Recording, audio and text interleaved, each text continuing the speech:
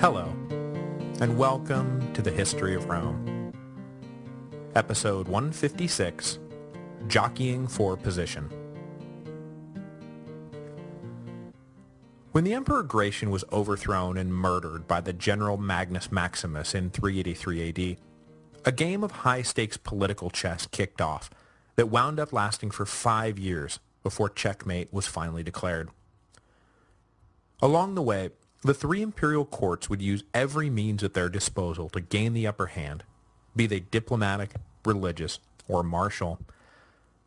Those of you who have read ahead know how the game turns out, but the 5-year quasi-partnership between Maximus, Valentinian II, and Theodosius is a fascinating little period that wound up having profound consequences for the history of the Western world, especially in the always tricky field of church-state relations. Following the execution of Gratian, which was ordered by overzealous subordinates, I swear, Maximus advanced on Trier, took the capital without a fight, and set up an imperial court for himself.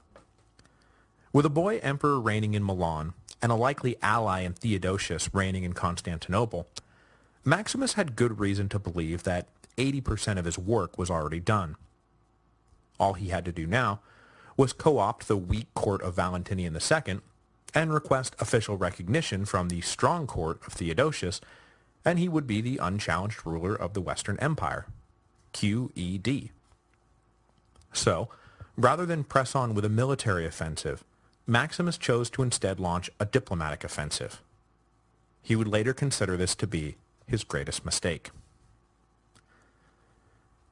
When the court in Milan got word of Gratian's death, they decided to send Bishop Ambrose north to Trier to have a chat with Maximus and feel the general out. They knew that as a devout Nicaean, Maximus would be willing to listen to what the bishop had to say, rather than just dismissing him out of hand like he might some random official.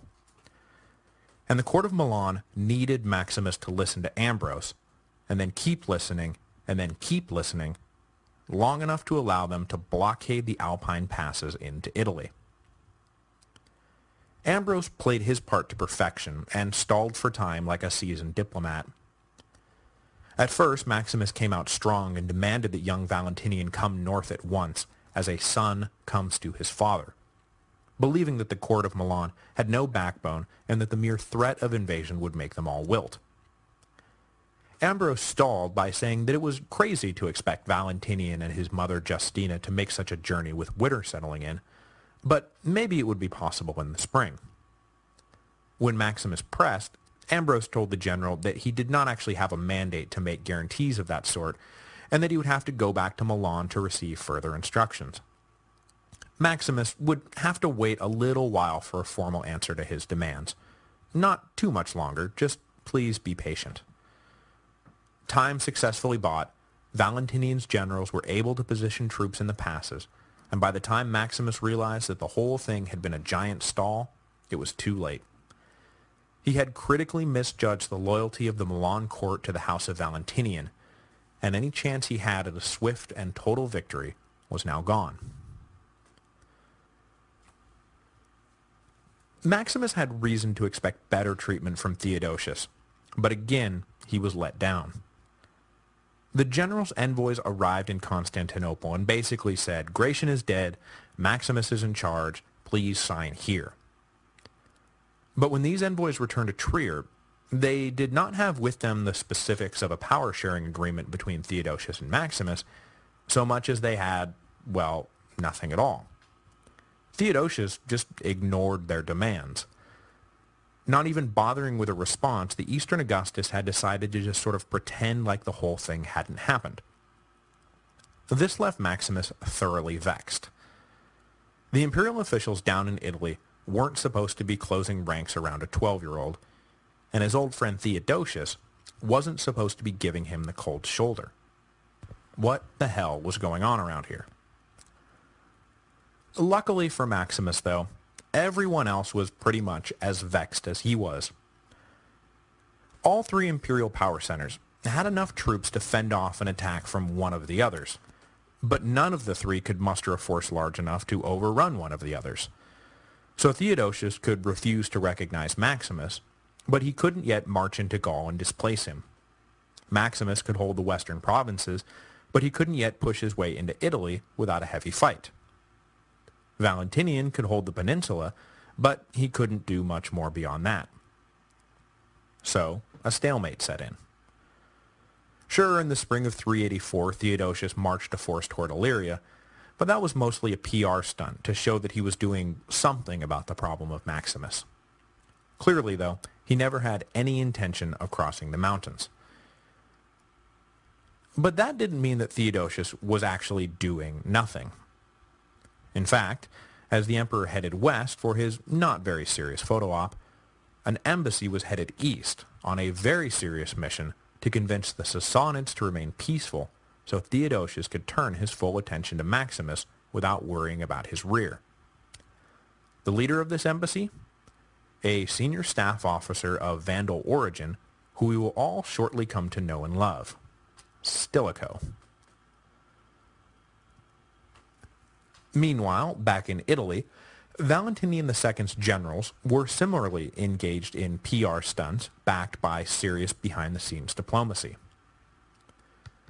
The Milan court decided that some Alemanni near the border with Raetia posed too great a threat to the empire to be ignored, and so an army was sent into the mountainous province to conduct exercises and make sure the Germans didn't get any funny ideas. But up in Trier, Maximus took those exercises for what he believed they were, which was a show of force directed at him, and he sent envoys down to Milan protesting that these troops were coming dangerously close to violating what he now considered to be his airspace. To which Valentinian's court replied, "Hey, those Germans threaten both of us, so quit being so paranoid." This back and forth wound up opening the door for a normalization of relations. Valentinian in the end agreed to stay out of Gaul, Britain, and Spain, while Maximus agreed to leave Italy alone for now, and they both agreed to keep an eye on the frontier and defend the empire from mutual barbarian enemies. It is tough to say through all of this what degree of recognition Maximus managed to win for himself, but from here on out, he does seem to have moved beyond unrecognized usurper and into a more official Augustus status. But whether this was de facto or de jure, or whether or not Theodosius recognized it, remains, at least to me, an open question. Whichever it was, the three sides made no aggressive moves over the next 4 years, and everyone seemed temporarily satisfied with the power-sharing agreement. But that did not mean that they stopped trying to position themselves for an inevitable showdown. And one of the key flanks everyone was trying to shore up was the religious flank, with Ambrose of Milan once again right smack dab in the middle of everything. At first, it seems a little weird that the emperors would choose this, of all moments, to begin taking extreme religious positions that undermine social stability, but when viewed in the larger political context, it does begin to make some sense. Both Maximus and Theodosius knew that Ambrose was a huge power broker in Milan, so much of a power broker that he could be seen as something of a kingmaker. With the bishop's support, Maximus might just be able to carry off the West. With the bishop's support, Theodosius might just be able to intertwine the Valentinian and Theodosian families to the point that they became indistinguishable, which meant that Theodosius's sons would be in line to inherit the empire. So, playing to an audience of one, Maximus and Theodosius began to go back and forth in a game of who could be the stronger, more radical defender of the Nicene Creed. Of course, in virtue of having been in power for 5 years already, Theodosius had a head start. I didn't want to get sidetracked into this when discussing the Gothic War, but in the middle of the conflict, Theodosius decided to stake out a position in the great Christian war between the Arians and the Nicaeans. By this point in history, the battle lines between the two sides had been drawn, very roughly drawn, between the Latin-speaking West and the Greek-speaking East. In the West, a Nicene majority lorded over an Arian minority, while in the East, these roles were reversed. This meant that when he came to power, Theodosius, born in Spain and a devout Nicene, found himself ruling over the half of the empire that believed the opposite of what he believed. So what did he do? Did he keep religion from becoming a divisive issue by downplaying the doctrinal differences between himself and his subjects? Well, you'd think so, but instead he did the other thing. In early 380, with the Gothic War raging all around him, Theodosius became sick. So sick that he feared for his life and requested a formal baptism. Following this baptism, the emperor suddenly recovered, and it was hard not to draw a connection between the two events. Fueled by a religious certainty that now bordered on fanaticism, when Theodosius entered Constantinople for the first time later in the year, one of the first things he did was depose the Arian bishop of the capital city. He then promulgated a famous edict stating flatly that the emperor considered Nicene Christianity to be the only form of Christianity. Everything else would be considered false and heretical and be against the law. Through the end of the war with the Goths and into the period of stalemate with Maximus, Theodosius endorsed and then backed a systematic program to remove Arian clergymen from church offices and replace them with Niceans. This, as you can imagine, did not go over too well with the locals, but for the time being, there was very little they could do. It was one thing to fight the Niceans when they were just a collection of rival priests. It was quite another to fight them when they were backed by imperial agents who had, like swords and stuff. Oddly enough, though, Theodosius's religious zeal did not yet extend to paganism, which he treated with a fair degree of tolerance throughout this period.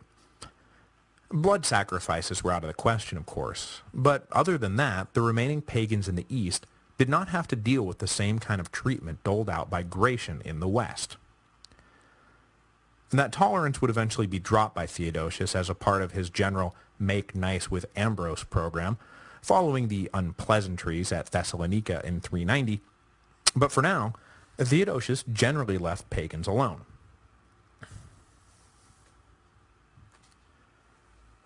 When Maximus came to power in 383 then, he could see that he had some catching up to do if he was going to be perceived by Ambrose as the true great defender of the Nicene Creed. Now the main reason it was so important to be seen as a staunch Nicene was because at that moment, the powerful Ambrose was technically backing an Arian court. The Empress Justina was an Arian, and as a result, her young son Valentinian was too.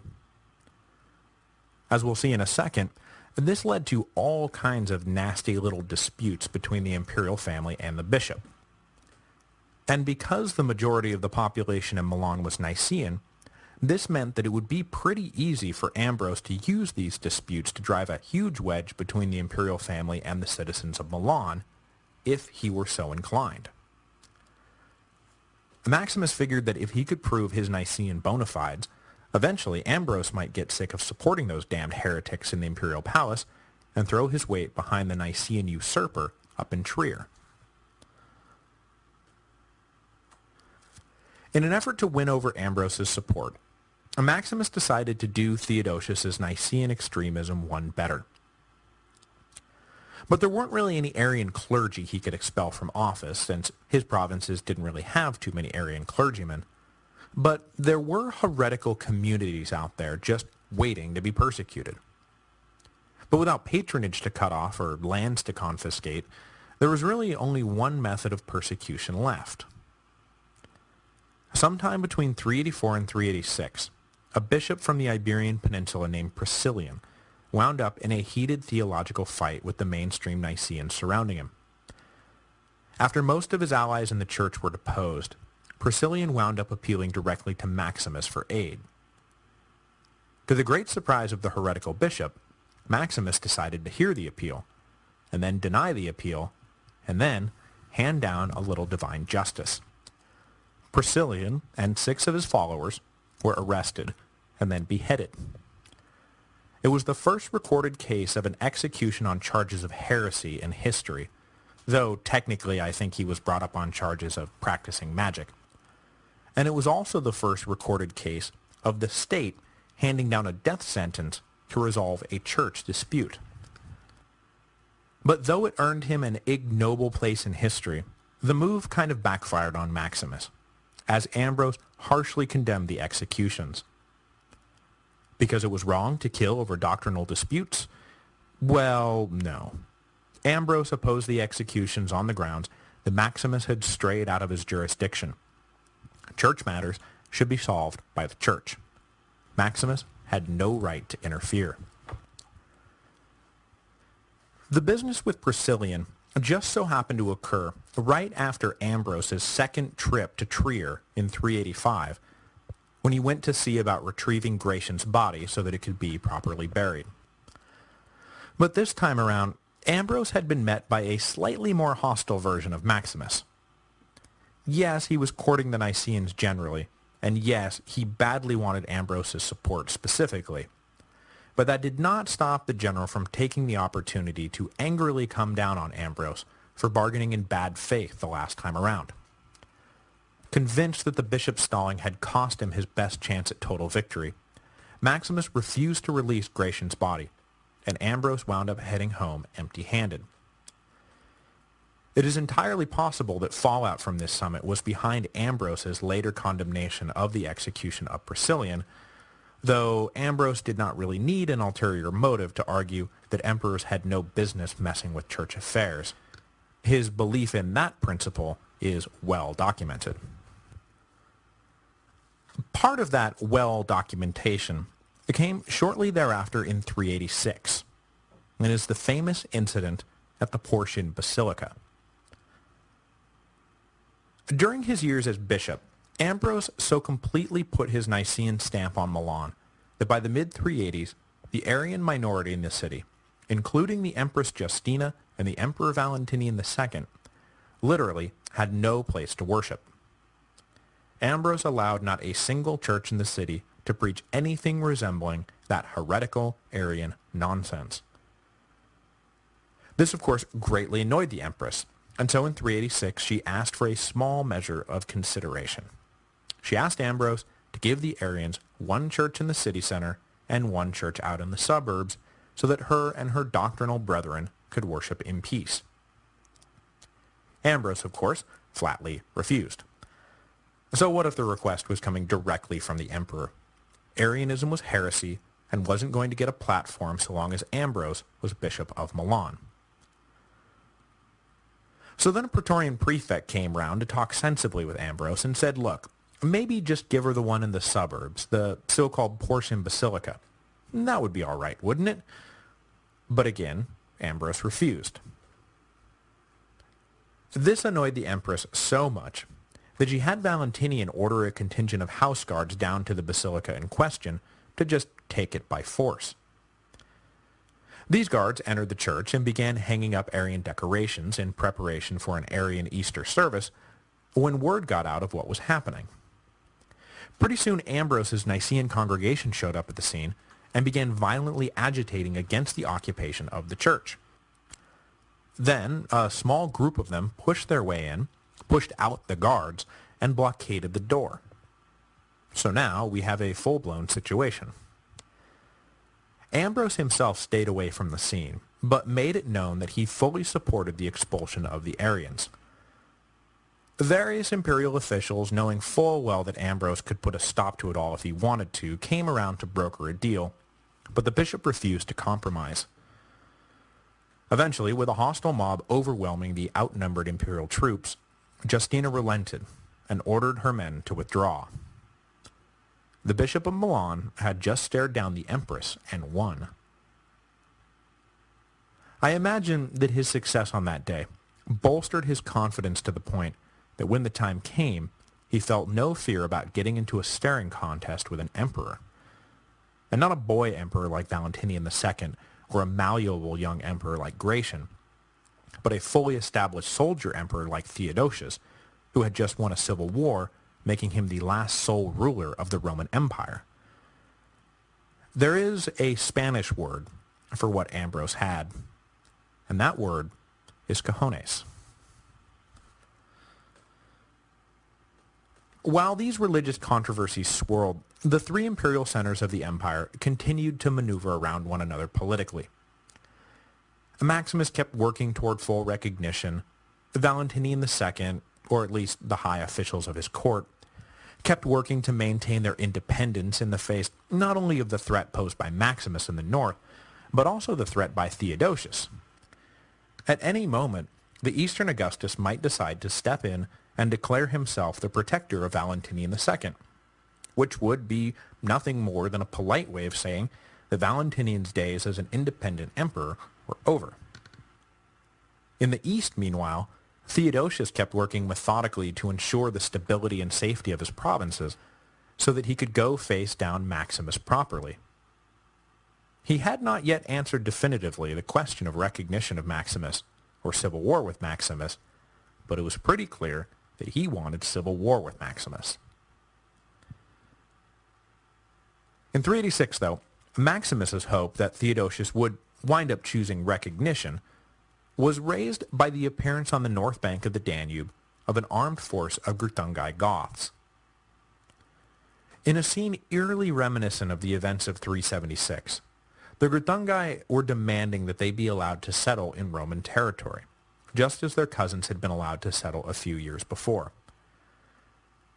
With said cousins already causing formidable administrative and security headaches for Theodosius, though, the thought of even more Goths settling in the empire drove the emperor to fits. He was over dealing with Goths. So completely over the Goths. And so he came up with a rather brutal solution.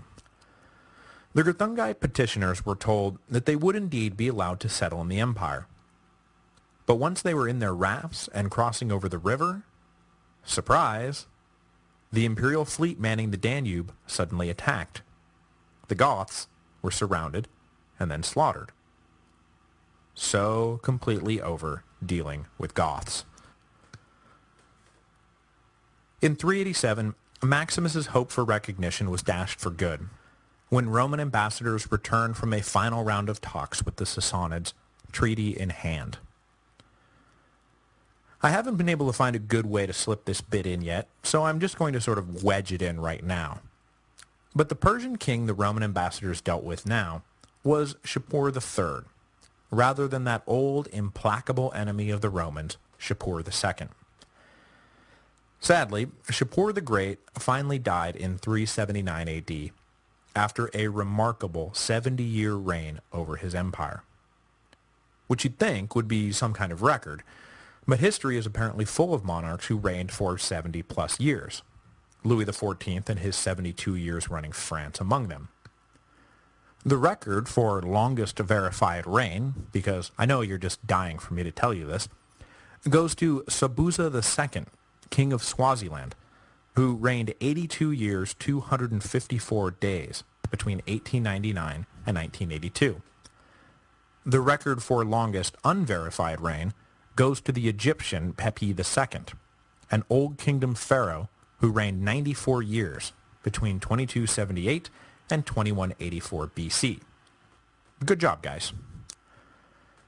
Anyway, I note the passing of Shapur II because, man, that guy has been an on-again, off-again boogeyman of the Romans since he was first provoked by Constantine the Great way back in 336.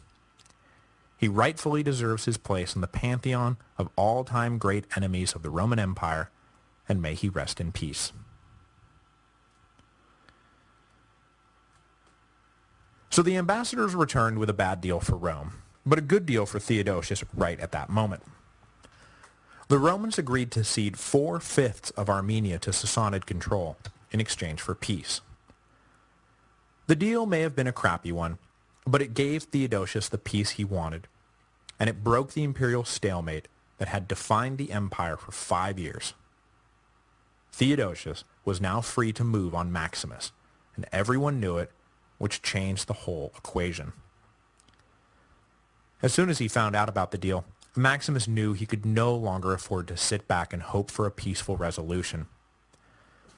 So, near the end of 387, he mobilized his forces and drove them south into Italy, blowing through the garrisons protecting the Alpine passes. Valentinian's advisors determined that Maximus's army was too strong and coming too fast for them to fight back, so they packed up and fled for the protection of Theodosius's court. There was still a lingering fear that Theodosius might take this opportunity to essentially depose young Valentinian, but that was a risk they were going to have to take. Next week, we will see that their fears were misguided. Far from wanting to depose Valentinian, Theodosius will demand that the two emperors be bound together even closer than ever.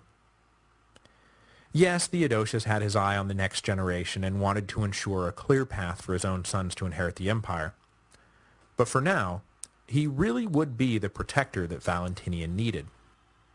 Right now, it was time for war with Maximus.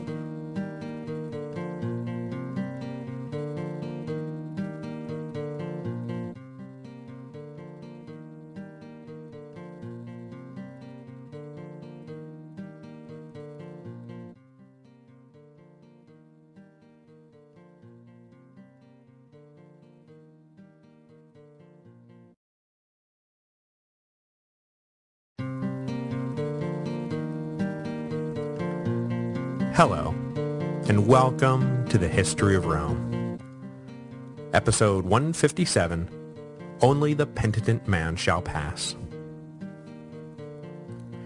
In late 387 AD, the 12-year-old Emperor Valentinian II, his mother Justina, and the rest of the Milan court showed up in Thessalonica begging Theodosius for asylum. The Eastern Augustus, aware that his brother emperor had been put to flight by the usurper Maximus, had traveled down to the port city in advance and received the exiled court with open arms, promising to do everything he could to restore Valentinian to power. But not just out of the goodness of his heart. The price for Theodosius's help was the hand of Valentinian's sister Galla in marriage. The Eastern Augustus's first wife, Aelia Flaccilla, mother of the two future emperors Arcadius and Honorius, had died in 385, and Theodosius was looking for a marital alliance that would bind his clan to the Valentinians, forming a single intertwined dynasty. The price seemed reasonable enough to the Empress Justina, and the marriage was hastily arranged. Emerging from the wedding ceremony as a single political unit, the Theodosian-Valentinian dynasty then prepared for war. Maximus had timed his attack on Italy perfectly, waiting until the last minute before winter set in to pounce. By the time Theodosius learned of the attack, it was too late in the year for the Eastern Augustus to do anything about it. He would have to wait until spring, which meant that Maximus had bought himself 6 months to get his house in order and ready his troops for an inevitable counterattack. The general had already laid the groundwork for defending Italy during his initial invasion, as it is assumed that bribery and induced defections had been the main reason he had penetrated the Alpine passes so easily. When these Italian forces were combined with his Gallic legions, Maximus's army was, at least on paper, equal to just about anything Theodosius would be able to put in the field. After all, we are still just a few years removed from the devastating Gothic War. It's not like the legions of the Middle Empire had a lot of men to spare for a civil war. But Theodosius had been laying some groundwork of his own. We saw last week how the peace treaty with the Sassanids freed up at least some Syrian border troops for the campaign. But the Eastern Augustus's main source of recruits for the coming civil war would actually come from the ranks of the very barbarians he had spent his first few years in office fighting. In these turbulent times, alliances were formed, broken, and reformed with dizzying speed. Theodosius had not stopped working after successfully bringing an end to the Gothic War with a combination of attrition and diplomacy, and throughout the mid-380s he continued to focus his attention on winning over as many barbarians as he possibly could to his side. And that did not just mean Goths. That meant factions of Huns and Alans from beyond the Danube frontier who were more than willing to sell their cavalries into imperial service, if the price was right. Nothing about the armed conflicts of late antiquity make them easy to paint in stark black and white terms, and the war that is about to break out between Theodosius and Maximus is a great example of why it's so hard. Theodosius's top field generals, Ricomeres, the general who had come east at the outset of the Gothic War, and Ricomeres' nephew Arbogast, were both ethnic Franks from the Lower Rhine. They would be leading a mixed band of Roman legionaries drawn from the Danube provinces, Gothic auxiliaries called up according to the terms of their settlement agreement, and Hun and Alan mercenaries, who were paid to serve as Theodosius's cavalry arm. They would be fighting against Maximus, who hailed from the same region of Spain as Theodosius, but whose army consisted mostly of Gallic legionaries, who were basically just ethnic Germans living on the west side of the Rhine, and Alemanni auxiliaries, who answered Maximus's call to arms after years of friendly patronage from the general. In other words, when looked at from a few miles up, this Roman civil war resembles nothing so much as a giant squabble between rival barbarian tribes. Take out Maximus and Theodosius, and really, how many Romans in this Roman civil war are left? Not many, I can tell you that. When spring came, Theodosius went on the offensive and ordered a two-pronged assault on the Italian peninsula. Ground forces would march west through the Alps, while a naval force would simultaneously sail up the Adriatic and attack by sea. Maximus, using Aquileia as his base of operations, worked quickly to counter both threats, pulling a force down to deal with the naval invasion, while directing the bulk of his forces to block up the mountain passes. But unfortunately for Maximus, the winter had worked both ways, and he too had been forced to wait until spring to make many of these moves. So, when an advance guard of his army occupied the small city of Siscia in what is now Slovenia, they were unable to complete the defensive fortifications necessary to hold Theodosius off. With the lightning-fast Hun cavalry leading the way, Theodosius's land army made contact with Maximus's forces at Siscia and easily ran them off. But this was just the opening skirmish. The real test would come 100 miles to the north, in the fortified city of Poetovio, where Maximus's main army, led in person by his brother, was stationed. Details are scarce, but it appears the two sides met in battle in midsummer 388, and after an intensely fought back-and-forth battle, Theodosius emerged victorious. With his armies guarding the mountains defeated, and his southern flank failing in the face of the naval assault, Maximus called for reinforcements from the north, and then fled back to Aquileia to await relief. But with Theodosius's forces breathing down Italy's neck, the powers that be in Aquileia decided that standing behind Maximus was suicide, whereas handing him over likely meant they would escape all this with their heads intact. So, they thought it over for roughly 2 nanoseconds and put Maximus in chains. When Theodosius's forces arrived, Maximus was handed over, and on August 28, 388 AD, the general was beheaded. I'll never quite be sure what his official title was, but he did rule the western provinces for 5 years, and by all accounts did a pretty good job. And now he's dead, so there you go. With Maximus dead, Theodosius entered Milan unopposed, and then called on Valentinian and the rest of his exiled court to return. The war over, securing the peace was now the main task confronting the victorious Theodosius, and, as in his dealings with the Goths, the Eastern Augustus demonstrated that he found clemency and forgiveness far superior tools to work with than hostility and revenge. Almost no punitive action was taken against the men who had sided with Maximus, and even within the general's own family, only his eldest son, who had been named Maximus's official co-ruler and successor, paid the ultimate price for the general's transgressions. His wife and daughters were allowed to live out their lives in peace, with their security guaranteed. As Julius Caesar had shown so many years before, this sort of habitual blanket clemency can sometimes come back to bite you. But Theodosius likely felt like the alternative would have been far worse. It's not like Maximus had been unpopular with either the people or the military. Going after his supporters would have meant, well, going after everyone, really. Better to risk some reignited revolt later on than guarantee one now by coming down too harshly. Aside from the people and the soldiers of the West, there was one other major player that Theodosius was keen to placate: the Bishop of Milan. Ambrose had stayed behind when the imperial court had abandoned the Italian capital to Maximus, and his steadfast refusal to be pushed around had elevated his popularity, and he was already pretty popular, into the stratosphere. Not that staying took some immense amount of courage or anything. If Ambrose felt he had a thing to fear from the devoutly Nicaean Maximus, he probably would have hightailed it out of there. But he didn't, and so he didn't. Theodosius understood that the road to a secure Western Empire went right through the bishop's church, and so he reached out to Ambrose in an attempt to bring the influential clergyman over to his side. But Theodosius was about to discover that Ambrose was the kind of man who, while willing to make deals, was only willing to make them on his own terms. Thoroughly empowered and not at all impressed by imperial displays of power, Ambrose had no intention of compromising with Theodosius on anything. The emperor was going to have to come to him.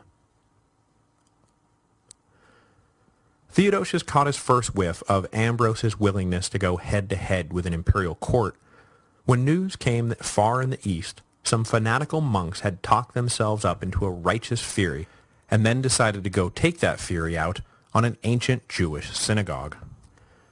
Theodosius, you'll recall, usually reserved his own religious fanaticism for intra-Christian conflicts and skewed tolerant when other religions were involved. When he learned of the monks' crime, the emperor ordered them to pay to have the synagogue rebuilt. It seemed like this was a routine bit of law and order. Private property had been destroyed, everyone knew who had done it, and so the vandals, not that we can really call them that yet, ought to pay for the repairs. Okay, what's next? So Theodosius was shocked when Ambrose took to his pulpit and denounced the emperor's decision in extremely harsh language. Taken aback by the assault, the emperor modified his decision, ordering the whole civic community in question to help rebuild the synagogue, rather than focusing solely on the monks. But Ambrose continued to take offense, asking his congregation why a single public dollar should go toward building a temple for sacrilegious Jews, and then asking further, hey, why aren't we giving that money to the monks as a reward for the good work that they've done? Theodosius was shocked by the bishop's demagoguing on the issue, but with the people of Milan raised up now into a mighty rabble, the emperor decided to just cut bait. The order to rebuild the synagogue was quietly dropped. Ambrose had once again stared down the imperial court and won. But his best was still to come. Despite the shot that Ambrose had just fired across his bow, Theodosius was not ready to become an anti-all other religions kind of Christian just yet. In June of 389, he traveled down to Rome to secure the support of the old Roman Senate, and flashing around a bunch of extremist Christian rhetoric wasn't going to get him anywhere. Instead, he engaged in a very low-key charm offensive designed to set the senators' minds at ease. While in the city, he made a habit of dropping the most ostentatious bits of his imperial regalia and leave behind his military escorts when he called on senators at their homes. For a brief moment there, Theodosius seemed to return to the princeps model and presented himself as a man, a leader, and an honorable soldier, rather than a warlord and a living god. The charm offensive did the trick, and the Senate fell over itself praising Theodosius and promising their complete support. The emperor's reasonable front was so comforting that the great senator Symmachus even took the opportunity to ask that the sacred altar of victory be restored, but that went a little too far, and Theodosius firmly, though politely, refused. These happy times would not last, however, as events were about to overtake them all, giving Ambrose the leverage he needed to really bend the emperor over the cross. The bishop had been chafing a little bit since Theodosius's arrival in Italy, because while the emperor clearly desired an alliance with the Church of Milan, he was not proving nearly as pliable as Gratian or Valentinian II. The young emperors had been more than willing to bring Ambrose in on their inner circle discussions of policy, making the bishop practically a minister of state. But Theodosius had his own inner circle of advisors, and ever since the defeat of Maximus, Ambrose had found himself on the outside looking in. Hence the need to take to the pulpit on the synagogue question, rather than just saying in a meeting, "No, we won't be doing that." Sure, he had spies all over Theodosius's court, and was kept fully briefed on what was going on, but he had lost the direct power he had enjoyed for the last decade. The bishop didn't want to simply be an ally of the imperial court. He wanted to be indistinguishable from it. And so what he needed was a way to drive himself back into the center of the action. In 390, Theodosius's temper got the better of him, and Ambrose immediately recognized the resulting PR debacle as the opportunity he had been looking for. The citizens of the key port city of Thessalonica, like most of the citizens of the empire, loved chariot racing. And I mean loved chariot racing. I'm not sure there is any modern sport, football included, that quite touches the salivating obsession exhibited by chariot racing fans in late antiquity. Part of it was because racing was essentially the only sport going. They didn't have dozens of options to choose from, so if you were the type of person who was into the thrill of competition, rooting for one team, hating another team, or had any interest at all in gambling, well, then chariot racing was going to be your thing. Your only thing. So one day, the biggest chariot racing star in Thessalonica gets arrested on what amounts to charges of homosexual rape. Locked up in a cell, he is now going to miss the big race, which causes the good citizens of Thessalonica to go a little crazy. Now, there was definitely more going on here than just the loss of a big star on race day. Since heading west, Theodosius had left the city garrisoned by a small contingent of allied Gothic soldiers, which did not sit well with the public, and it was the Gothic captain of this Gothic garrison who was behind the arrest, which really did not sit well with the public.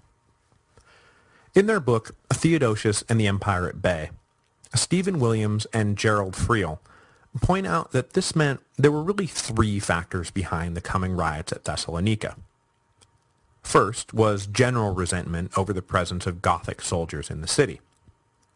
Sure, at the top levels, alliances shifted with the winds these days, but down on the mass level, well, hadn't the Goths just been rampaging through our lands like just the other day? Wounds did not heal as quickly down here as they did in the corridors of power. Second was the temperamental difference between the Greeks and the Goths when it came to the question of homosexuality. The former had no real problem with it, while the latter considered it a fairly heinous offense. Locking up a star charioteer for homosexual activity, then, was an obnoxious imposition of barbarian sensibility on Greek manners, and now doubly so, given the circumstances. The third factor was that, well, yeah, they were all pissed that the charioteer was going to be sitting in a cell on race day. The people of Thessalonica began to get hostile, and pretty soon a riot broke out. The Gothic garrison wasn't nearly strong enough to get a handle on the mob, and they were quickly overrun. The Gothic captain behind the arrest, and most of his fellow officers, were tracked down, killed, and their bodies dragged through the streets. News quickly reached Theodosius in Milan about what had happened, and he exploded with rage. The Gothic captain had been a trusted and loyal officer, as evidenced by the fact that he had been given command over the key city of Thessalonica, and his murder by some race-crazed mob made Theodosius furious. Murderously furious. Before he could sleep on his anger, he sent orders off to the commander of the new and large garrison being brought in the wake of the riot. The orders were as clear as they were evil. When the citizens of Thessalonica next filled up their hippodrome for a big race, the new garrison came down, locked all the doors, and then marched out into the crowd, swords drawn. Theodosius's orders had been plain: indiscriminate slaughter.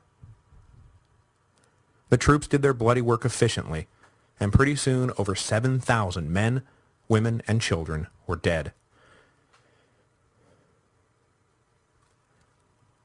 Even in the callous days of late antiquity, a time when life was cheap, the massacre of Thessalonica appalled the citizens of the empire.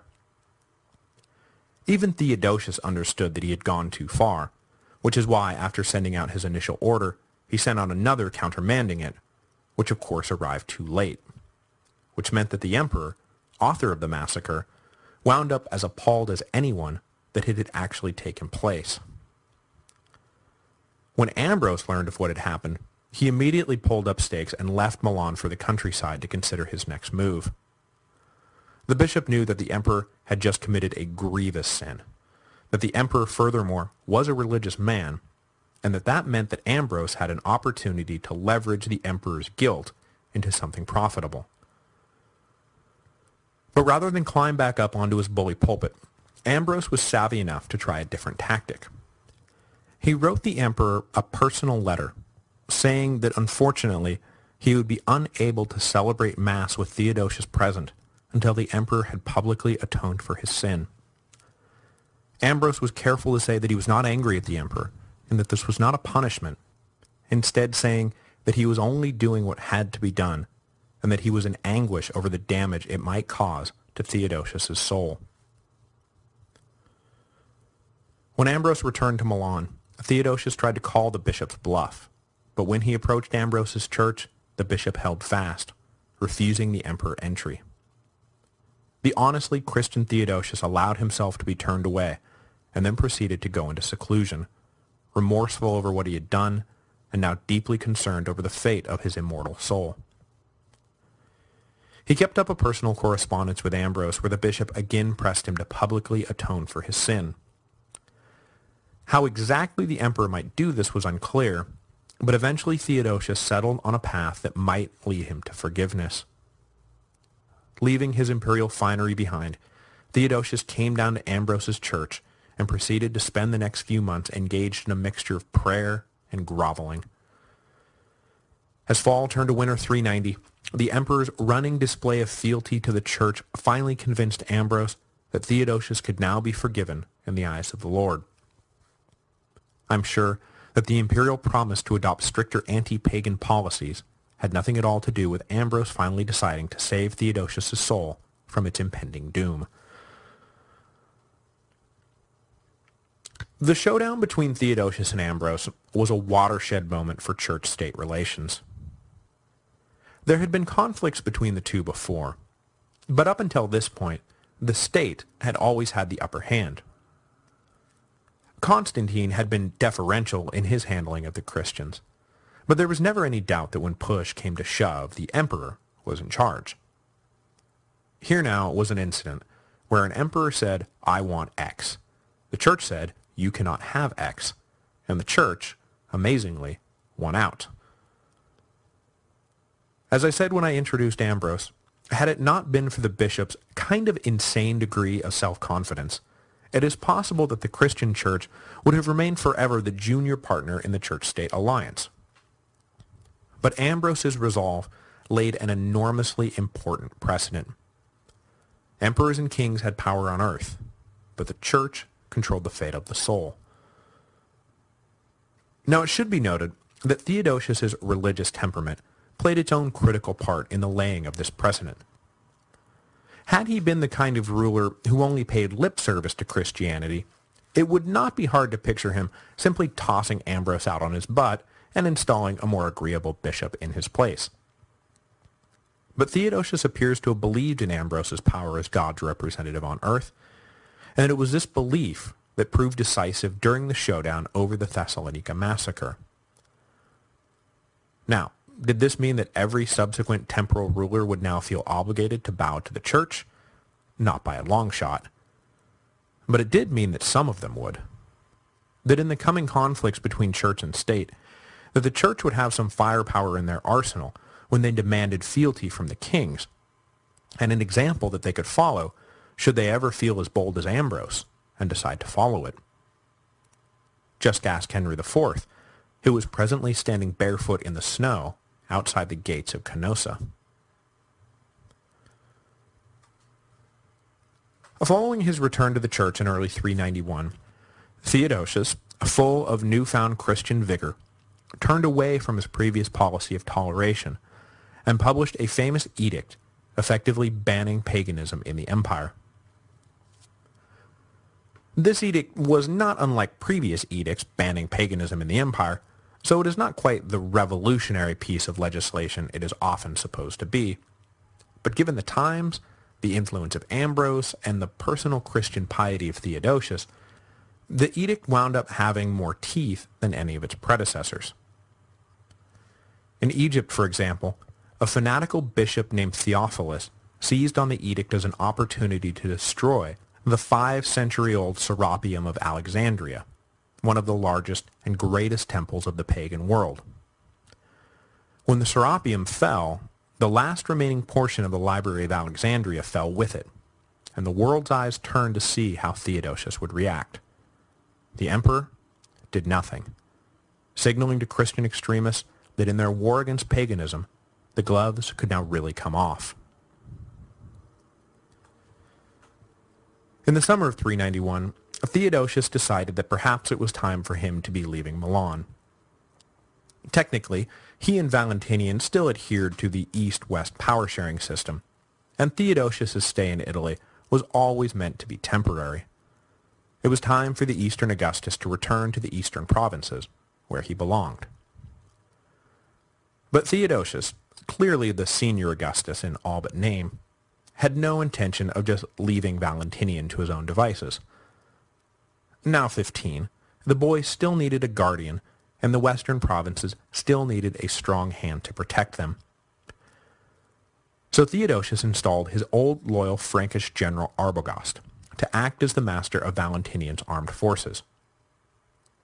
Not only did Theodosius have complete confidence in Arbogast's ability as a soldier, but he also had complete confidence in Arbogast's ultimate loyalty to him rather than young Valentinian, something which might prove useful someday down the road.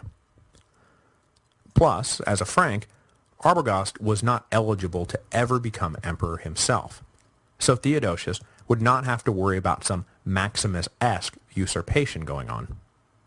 It all added up to the same thing. Leaving Arbogast in charge of the military meant Theodosius would never again have to worry about marching west to fight a civil war. Next week, you guessed it, less than a year after heading back to Constantinople, Valentinian II will be dead, Arbogast will be in revolt, and Theodosius will once again find himself marching west to fight a civil war.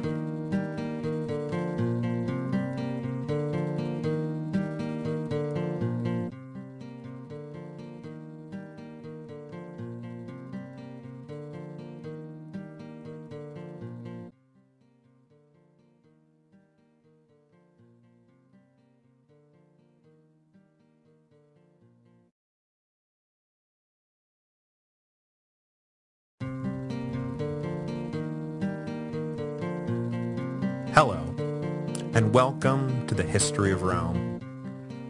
Episode 158, An Imperial Suicide. So, yeah, sorry about last week. I forgot to leave time in my schedule for an emergency appendectomy, so the show had to be tabled. I'm sure this came as a disappointment, but as many of you noted, had this been Roman times, I'd probably be dead right now. So I suppose we should all just count our blessings.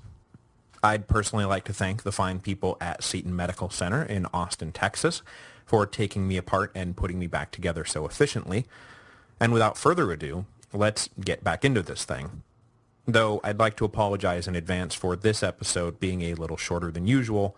I'm not really back to 100% strength just yet, and decided to scale back my ambitions a bit rather than pushing forward too hard, too fast.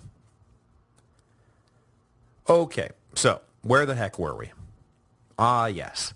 Theodosius had just finished doing his penance for ordering the massacre at Thessalonica, and in the early summer 391 had decided it was time to head back to Constantinople. Left behind to govern the western provinces was the now 20-year-old Valentinian II, who had, for a few years now, technically been the senior Augustus of the empire, although he had never even once been treated as such. Even now, totally old enough to be ruling in his own right, Valentinian was still treated as the same powerless figurehead that he'd been treated as his whole life. Only now, rather than being dominated by Justina and Ambrose, a new puppet master stepped forward to take over the imperial strings. Arbogast, a Frankish general appointed by Theodosius to command the armies of the west. The general took his role as protector of the western provinces seriously, and took Valentinian's role as emperor not very seriously at all. It is possible that Justina may have been able to act as a check on Arbogast's growing power, but at some point, either just before or just after Theodosius left Milan, the empress died, leaving her son to fend for himself, and he would not fend very well at all. The first thing Arbogast did was move the imperial court up to Trier, where he would have a better vantage point from which to survey the Rhine frontier. Various Germanic tribes, including members of Arbogast's own Frankish communities, had taken the opportunity of Maximus's revolt and the subsequent lack of an imperial presence in the region to raid into the Roman provinces and make off with as much as they could. Despite the general's connection to the tribes of the Lower Rhine, they had overstepped the bounds of propriety and needed to be punished. So for the rest of 391, Arbogast led a campaign against his erstwhile people, and by all accounts, whipped them back into place pretty quick. This battlefield success led to Arbogast's growing sense of entitlement, and his ego began to run away with him. Although, it's not like he didn't have good reason to be arrogant. Here he was, a seasoned and decorated general, personally appointed by Theodosius to run the military of the entire Western Empire. He had proven his loyalty, proven his worth, and probably felt like he had earned the free hand he was now assuming he had. And besides, what was his alternative? To pay attention to the opinions of some untested youth who had been dominated for the last decade by a woman and a priest? Beyond doing whatever he felt like doing whenever he felt like doing it when it came to military matters, Arbogast started appointing his own ministers to various bureaucratic positions without consulting the emperor, and then giving those ministers the authority to overrule decisions made by Valentinian's appointed ministers.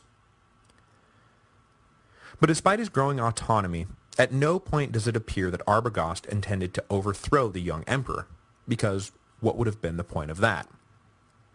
The general had all the power and prestige he could ever hope for, without worrying that a strong imperial hand would check that power and prestige. I would imagine that Arbogast was quite pleased with the arrangement as it now stood. Valentinian, on the other hand, could not have been more miserable. As I mentioned, he was now 20 years old and had every right to believe that with his mother dead, Ambrose back in Milan, and a new commander-in-chief in place, that it was time for him to assume more responsibility. But the way Arbogast was treating him made it painfully clear that was never going to happen. Valentinian would issue orders, and they would be ignored. He would appoint ministers, and they would be overruled. He would announce a new policy, and the people would look to Arbogast to see if they really needed to follow it. Throughout 391 and into 392, the increasingly despondent Valentinian wrote letters to Theodosius complaining about his treatment, but Theodosius was likely as happy with the political arrangement in the West as Arbogast was. Ruling an empire was serious business. Nobody wanted the inexperienced Valentinian screwing things up, and so the young emperor was left to languish in his impotent isolation. Had he played his hand a little smarter, Arbogast might have been able to maintain this dynamic more or less indefinitely. He had Theodosius's full support, and Valentinian had, Well, no one's full support. But unfortunately, Arbogast lacked the silver tongue necessary to successfully pull the strings of a puppet emperor. See, you have to stroke the ego of the puppet. You have to pretend like the puppet is really in charge. You have to convince the puppet that those strings attached to its hands are just a trick of the light. Your words have to be manipulative, and your actions have to come with a veneer of servitude. But Arbogast was no sneaky courtier. He was a blunt soldier, and he had no time for such shenanigans. He was the real power in the West, not Valentinian, and he was damn well going to act like it. So the emperor was dismissed, ignored, and mocked, rather than endured, placated, and soothed, which would prove to be Arbogast's undoing. After a year spent in lavish purgatory, Valentinian II had finally had enough. He was the emperor, not Arbogast, and it was time to make that point clear to everyone. In May of 392, Valentinian sent a letter to the Frankish general, dismissing him from his post. But when Arbogast received the note, he laughed his head off and then sent his own note back. Dear Valentinian, Theodosius appointed me to my position, not you. You have no authority to fire me. Sit on it. Sincerely, Arbogast. Valentinian was incensed, but when he looked around he realized that there was nothing he could do about it. No one was going to go to the mat for him. No one was going to take his side against the general. He really was just a powerless figurehead. A few days later, Valentinian's body was discovered in his private bedchamber. The emperor had hanged himself. He was 21 years old and had been nothing more than a figurehead emperor for 17 years. The suicide put Arbogast in a tight spot, since it would naturally raise eyebrows all over the empire. Suicide. Right. Suicide. Whatever you say, Arbogast. Sure must be nice to have that troublesome youth out of your way, though, right? Nudge, nudge. Wink, wink. However, though assassination is of course a possibility, the historical consensus seems to be that Valentinian really did hang himself. The emperor's death benefited Arbogast in no clear way, and the general's actions in the months that followed show no indication that he had committed murder most foul. If Arbogast killed the emperor as part of a coup, it was the worst-run coup in history, since he did not seize power for himself, the way that, say, Maximus had after killing Gratian, nor did he immediately put some hand-picked successor on the throne, the way that, say, Pertinax had been elevated after the murder of Commodus. If he was playing a really long con and waiting for Theodosius to announce a successor, then what? He was hoping for someone even weaker than Valentinian? I'm not sure how much weaker than Valentinian you can really get. So the consensus is that maybe Arbogast killed the emperor, but if he did, it was a really, really dumb idea. Though I suppose that's not necessarily an airtight alibi, given the infinite stupidity of man. Word of Valentinian's death and Arbogast's protestations of innocence arrived in Constantinople at almost the same time. Theodosius was likely inclined to believe his general, but the people surrounding Theodosius had other ideas. Valentinian's sister and Theodosius's wife Galla refused to believe the suicide story and raised holy hell about the need to revenge the murder of her brother. Then there was the Praetorian prefect Rufinus, who, no friend of Arbogast, did his best to control the flow of information so that the Frankish general would be painted in as bad a light as possible. For months then, the Eastern court hemmed and hawed about what to do. Do we accuse Arbogast of murder and risk civil war? Let him off the hook and risk letting a man guilty of regicide walk free? Finally, in late August, Arbogast got sick of waiting for a decision and decided that the government of the West needed an emperor. As a Frank, he knew that he personally couldn't fill the role, so Arbogast plucked up Flavius Eugenius, a former teacher of rhetoric and now second-tier imperial secretary, and hailed him Augustus of the West. The choice of Eugenius was a surprise, but it does hint that Arbogast understood that he had probably fallen out of favor in the East, and that he needed to find some new allies if he was going to survive. Eugenius may have been a lower-ranking minister, but he had very close ties to the old Roman aristocracy, and it was likely those ties that Arbogast had his eyes on. Should the need arise, the general would now be able to raise funds from the senatorial elite, who, conveniently enough, now hated Theodosius to a man because the emperor had turned into an anti-pagan extremist following his reconciliation with Ambrose.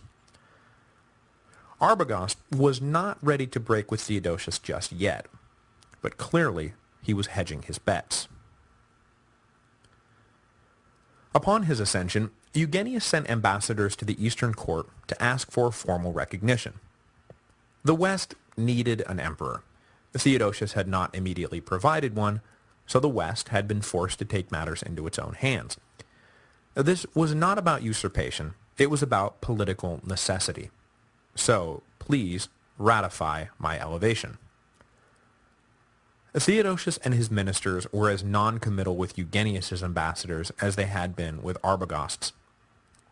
It is clear that for years Theodosius had been arranging things so that his two sons would inherit the empire, and that the elevation of Eugenius was now messing those plans up.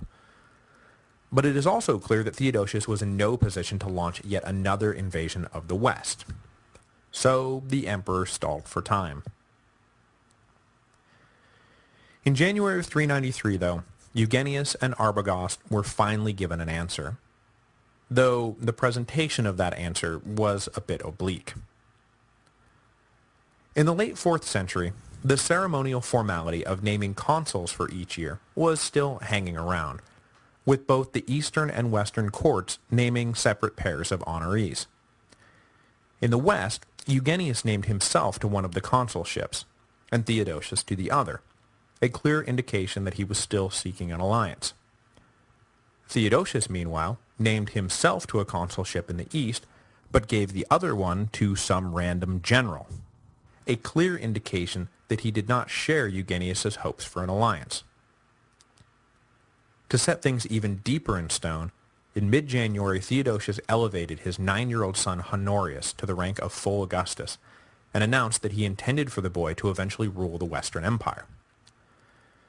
The emperor's other son Arcadius, now 15 or 16, had himself been elevated to the rank of Augustus back in 383, and was already acknowledged as his father's successor in the East.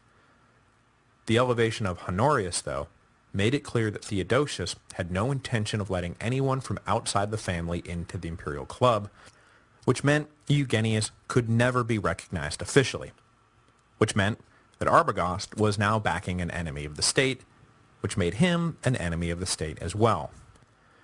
So, unless he wanted to just hand himself over for execution, that meant that Arbogast was going to have to fight for his life. Once again, the empire was on the path to civil war. But it was not a war that either side was prepared to fight just yet. Though the break between East and West became permanent in January 393, it would not be until the summer of 394 that battle would finally be joined. In the meantime, both sides prepared. Eugenius and Arbogast moved their court down to Milan to secure the passes into Italy, and make it easier to drum up support from the Roman aristocracy. Bishop Ambrose, far less sure of how he would be treated by Eugenius and Arbogast than he had been about how he was going to be treated by the last usurper to march into Milan, prudently took the opportunity to withdraw to Bologna. Over the course of the next year, he would have further reason to fear the new regime, as Eugenius made a concerted effort to align himself with the pagan aristocracy of Italy. After canceling most of the anti-pagan laws passed by Gratian, Maximus, and Theodosius, Eugenius then granted the long-standing request that the altar of victory be put back in the Senate House, and then provided the funds necessary to reopen the great temple of Venus and Rome. Pagan senators were then appointed to key positions in the government, from which they continued to roll back the ban on paganism, reopening temples all over Italy, and celebrating every holiday, set of games, and festival that the old religious calendar demanded. Ambrose chided the emperor for giving in to the devil worshippers, but for the moment he had lost all his influence. For the last time in history, the pagans were ascendant.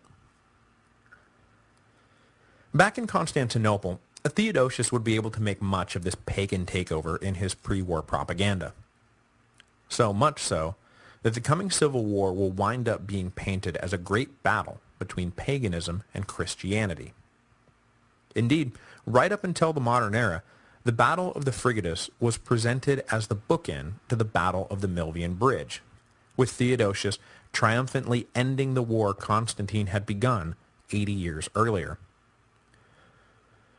But focusing on the religious angle of the coming civil war means ignoring the fact that Arbogast and Eugenius's alliance with the pagan Senate in Rome was an example of politics making strange bedfellows, rather than the logical consummation of some ideological agenda. Both Arbogast and Eugenius were Christian, and they were looking for political recognition and personal survival, not to start a religious revolution.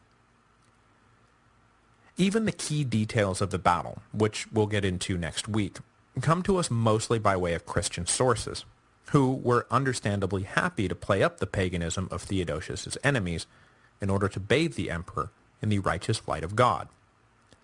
But we'll get more into that next week. On a more practical level, Theodosius spent the rest of 393 preparing an army for war.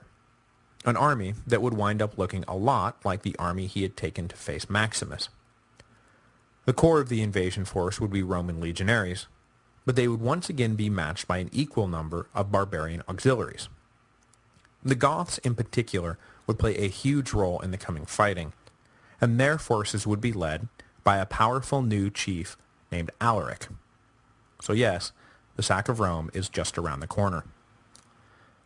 Theodosius's two leading field generals this time around would be a career officer named Timasius and a rising favorite in the Eastern court, Stilicho, the Vandal general who had opened negotiations with the Sassanids prior to the war with Maximus. In the intervening years, Stilicho had risen even further in prominence, culminating with his marriage to the emperor's niece/adopted daughter, Serena. Now one of the 2 or 3 most powerful men in the empire, Stilicho was put in charge of the preparations for war, and when the time came, he would be one of the ones leading them in battle. The time for that battle finally came in the summer of 394, as Theodosius and his generals began marching west at the head of an army that at least one source claims was 60,000 men strong, although I should note that for the times, that would have been an enormous army.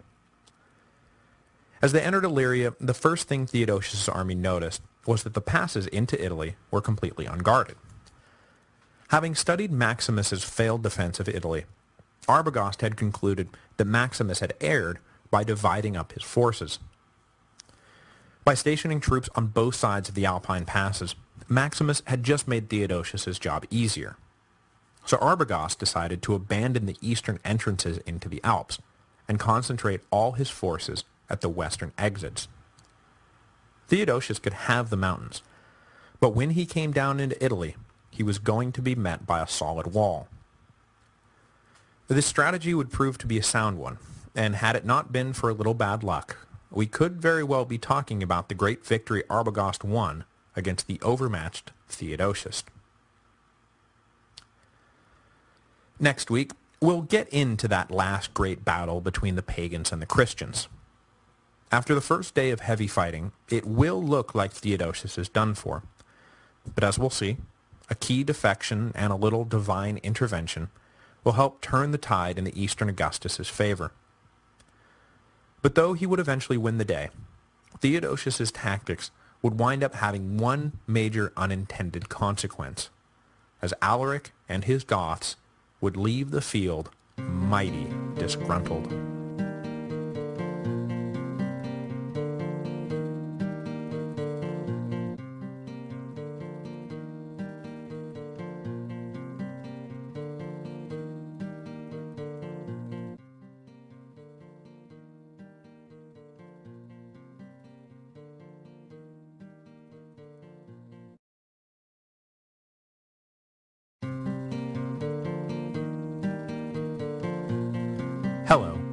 and welcome to the History of Rome, Episode 159, The Divine Winds. Last time, we left off on the eve of a great battle. In the late summer 394, the army of Theodosius entered the Alpine passes, and the army of Arbogast and Eugenius sat a few miles east of Aquileia waiting for them to emerge from the mountains. Today, we'll get into the guts of the battle that is about to ensue, and then get into the guts of what happened next. Since he was just 47 years old, you would think that what happened next was another 15 odd years of solid rule from Theodosius before he handed the reins of power off to his two now grown and groomed sons. But instead, less than 6 months after his great victory at the Frigidus River, Theodosius was dead, and the empire was forced to hand the reins of power to the dead emperor's still underage and not at all properly groomed sons. With no shortage of powerful and ambitious men more than willing to exploit the deficiencies of the inadequate brother emperors, Theodosius's early demise turned out to be one of the more destabilizing events in an era absolutely rife with destabilizing events. But before we get into that, we must turn our attention to Theodosius's last great triumph, a triumph that will eventually be painted as nothing less than proof that the Christian God was more powerful than all the pagan gods put together. Adding to the notion that the coming battle was some kind of religious showdown, when Arbogast and Eugenius arrived at the spot they had chosen to meet Theodosius, they planted a statue of Jupiter on the field, and then affixed images of Hercules to the banners of their troops. With the old gods of Rome watching over them, the army of the West awaited the army of the East. Now, whether these details are a later embellishment or not is unknown, but it certainly seems plausible given the vaguely pro-pagan stance Eugenius had adopted for his regime. But, as I said last week, the war between East and West was not about paganism and Christianity. It was about power, pure and simple. I don't think any neutral observer could be blamed for believing that Theodosius was doomed the minute he emerged on the west side of the Alps in early September 394. He popped out into the Frigidus River Valley in modern Slovenia and was immediately greeted by the troubling specter of Arbogast's army. Not only was it troubling that they were there at all, but the highly capable Frankish general had seized every piece of high ground in the valley. Wherever Theodosius looked, he was looking up at Arbogast's soldiers. That alone would have been enough to give any commander a moment's pause. I mean, do I really want to attack an enemy who so completely controls the terrain? We don't know if Theodosius paused, but if he did, it wasn't for very long. The emperor decided that crappy position or no crappy position, he was going to attack. As soon as his men were lined up for battle, the Eastern legions launched themselves forward in a full frontal assault. Well, I suppose saying the Eastern legions is a bit misleading. Out in front of this initial charge was Alaric and his Goths. Through an ultra-intense day of fighting, the Gothic auxiliaries wound up bearing the brunt of Arbogast's counterattacks, while Theodosius kept the legions proper pulled back in reserve. The casualty rate of the Goths was so high that when the battle was all over, it was said that Theodosius had actually beaten 2 enemies that day, with Alaric joining Arbogast in defeat. When the dust settled, the Gothic chief and what remained of his men certainly came away thinking that Theodosius was up to slightly more than just trying to defeat Arbogast, and that he had purposefully spilled the blood of the Goths to weaken them politically and militarily. The hard feelings generated by the way they had been used in the battle would last for a generation, winding their way through a brief revolt that we'll get to in a second, and ultimately leading to the stunning, if not exactly strategically important, sack of Rome 15 years later.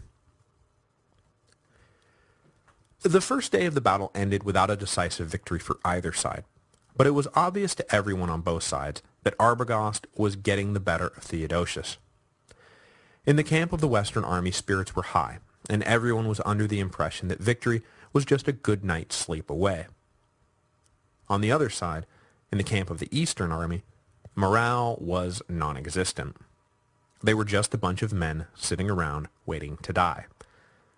Even Theodosius despaired at his chances, and he spent the evening in prayer, attempting to gin up some sort of miracle that would salvage his chances. And given everything that's about to happen, it's fairly easy to see why later chronicles might play this up and report that God decided to answer Theodosius' prayers. The first little turn of fortune came during the night. Arbogast still commanded the high ground of the battlefield, but the passes that the eastern legions had emerged from were still wide open, and the Frankish general was concerned that Theodosius would get it into his head to retreat rather than stay and fight. So he ordered a strong detachment of soldiers to march around Theodosius' camp and occupy the entrances. Bottled up and broken, Theodosius would most likely offer his surrender by lunchtime the following day. But the commander of this detachment knew an opportunity when he saw it, and when he got into position, he sent word down to Theodosius saying that he'd be happy to defect if the price was right.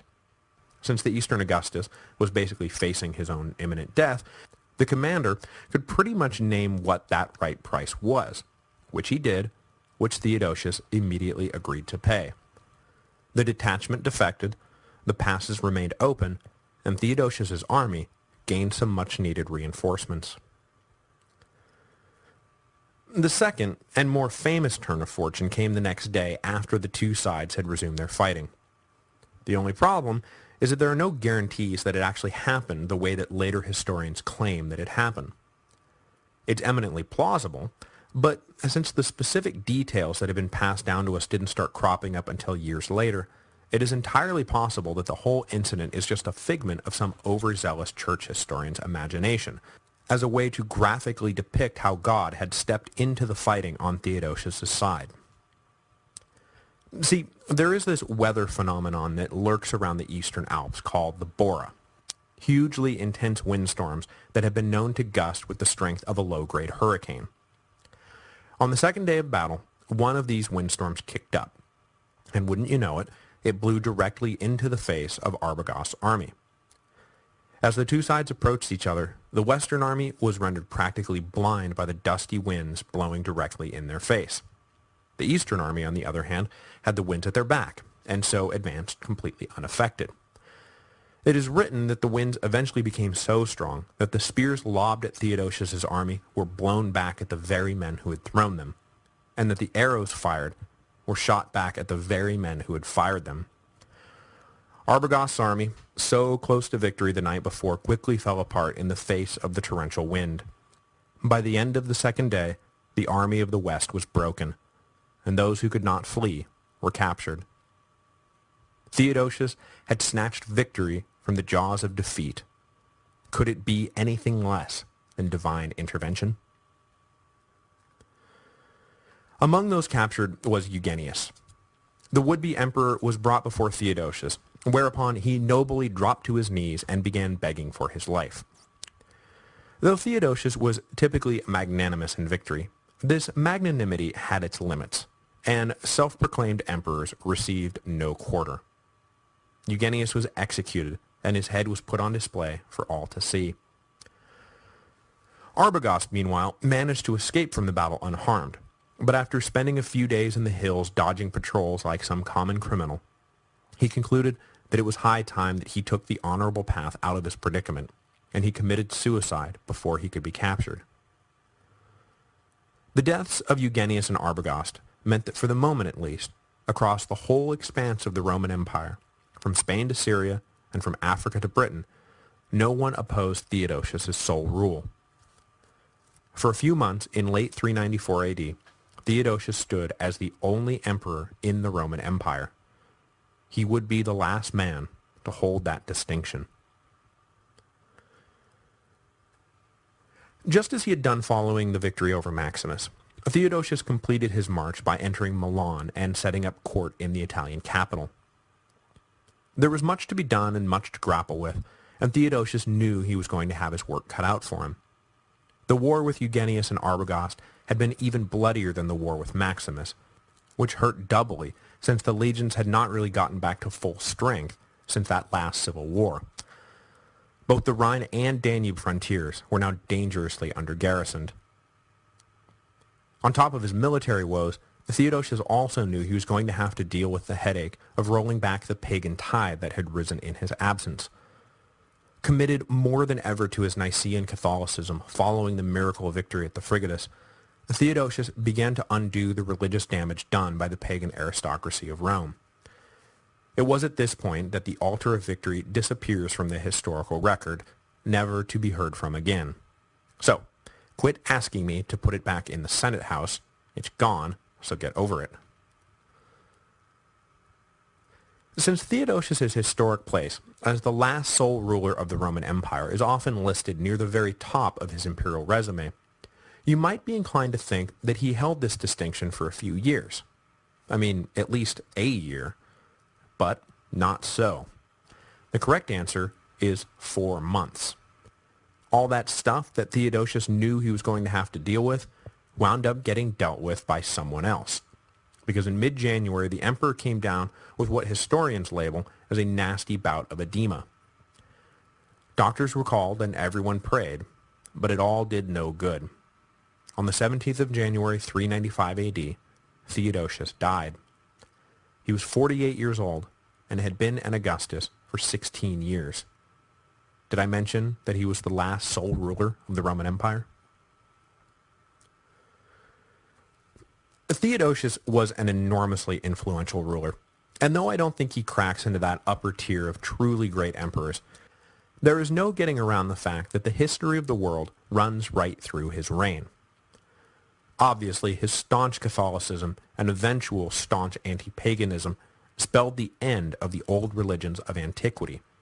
Monotheism was here to stay. Christianity was now the religion of the empire.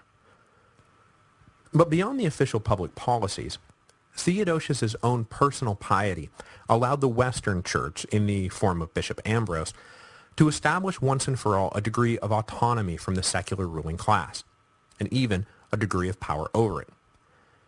As I mentioned previously, the next 1,000 years of political philosophy will revolve around the relationship between church and state, and I'm not sure that debate even gets started if Theodosius refuses to yield to Ambrose in the months after the massacre at Thessalonica. But the emperor's religion was not a PR stunt. His Christian beliefs were heartfelt, and he took Ambrose's threats to his soul seriously. So, Theodosius did what the bishop demanded he do, and in the process set a precedent that later kings and popes would follow. Finally, given that he did play such a major role in the final entrenchment of Christianity, which I think we can all agree is a pretty big deal, the major role Theodosius played in ensuring the empire did not collapse following Adrianople is sometimes lost in the shuffle. But that too was a pretty big deal.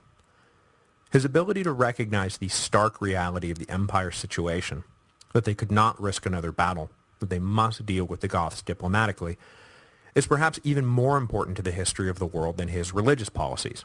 Because had he blown it in the dark days after Adrianople, there might not have been an empire left to Christianize. That said, allowing the undefeated Goths to settle in Roman territory and essentially live under their own laws would have profound negative consequences down the road. It is, after all, another one of the 257 different reasons why the Western Empire fell apart. But we'll get into all that a bit down the road. For now, though, we must turn to Theodosius' more immediate legacy. Namely, that his untimely death meant that control of the empire fell into the hands of a 16-year-old and an 11-year-old, neither of whom were well trained in the military arts, had any real experience with statecraft, or, if you believe the pronouncements of most modern scholars, were particularly bright individuals. Sadly, for the good people of the Roman Empire, their emperors Arcadius and Honorius turned out to be a couple of underage, dim bulbs, who were so easily manipulated and pushed around that their reigns were defined most especially by the revolving door of ambitious advisors who were constantly cutting each other's throats in order to take their turn being the real power behind the throne. Without anything resembling a firm hand on the tiller, power-hungry ministers and generals began to run amok, fatally undermining the political solidarity that the empire so desperately needed at the dawn of the 5th century. The first two of those power-hungry ministers stepped to the plate upon the death of Theodosius in January 395, And of course, since political solidarity was so vitally important at the dawn of the 5th century, it was perfect that they were personal enemies, who were more than willing to extend their rivalries into official state policy. Awesome. The first of these ministers was Stilicho, the Vandal general who had risen to become Theodosius' son-in-law and the leader of the Eastern army.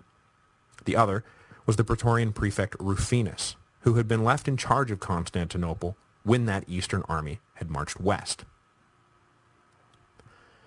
Arcadius and Honorius had both been left in Rufinus' care when their father had marched off to face down Eugenius and Arbogast, but when Theodosius became deathly ill, Honorius was called to Milan in case he needed to assume the mantle of Western Augustus. Aware that his time was drawing near, Theodosius began scrambling to get some sort of succession plan in place, and he naturally turned to Stilicho to ensure that things wouldn't go to hell the minute he died.